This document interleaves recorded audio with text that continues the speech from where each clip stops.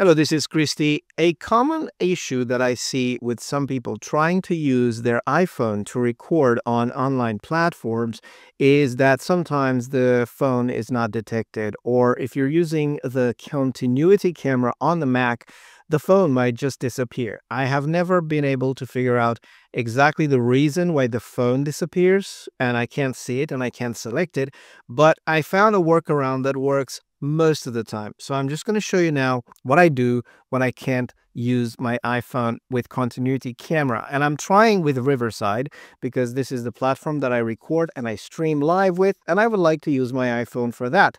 But sometimes it just disappears. Like now, for example, I have two cameras connected to my computer. One of them is my Logitech webcam, which I'm recording with right now because my iPhone doesn't work.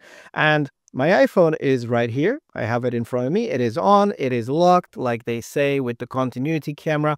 But okay, for some reason, I'm trying to log into Riverside to go to my studio and it doesn't show my camera. If I look in the drop down here, you can see that my OBS virtual camera shows up, my Logitech webcam shows up, but my iPhone does not. So I tried refreshing, the permissions are on, I stream and record with this every day. So why doesn't it show up? I don't know. But here's what I do to actually get it to show up. And let's see if it works this time. Usually it does.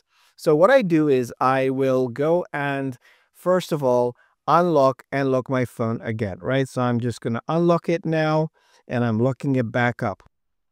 Sometimes this works, but don't see it here. If I refresh the page, usually I refresh after every change and I'm looking at in the drop down here, the phone isn't there yet. So what do I do? On the Mac, I open the Photo Booth app. This app, for some reason, I think it's made by Apple and it usually has a better way of detecting the iPhone. So I will launch my launcher and load the Photo Booth app. Loading this app shows my preview camera. Again, this is the same camera that I'm using now, the webcam. But if you go in the top left of the screen, I see the iPhone actually shows up as a camera in the Photo Booth app. So obviously it's there. Maybe it's because it's in my account. Let's click to select the iPhone. So the iPhone shows up and I can select it now. Look at this. I am now seen in two different cameras. And let's see. If I leave this app open, I don't think I need to, but I'll leave it open. And let's refresh the page with Riverside. There you go. My iPhone now shows up in that drop down. Isn't that cool? So that's how I unfreeze or unlock the iPhone so I can use it in my recording. And here we go. I am not using headphones in Riverside. That's, what you need to do if you're not using headphones to prevent echo or mic bleed. So I'm going to use that. Join studio.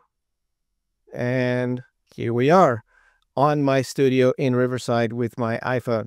And if I open this drop down here, I'm confirming the devices that I am using. And by the way, if you're using this, you may need to check before you hit record because it doesn't allow you to change the device during recording. Okay, so make sure you have that on. And of course, you can turn on the visual effects in here, which are, by the way, back on after a while of being missing. So here's a trick I use. I hope it helps you to get unstuck with this continuity camera issue.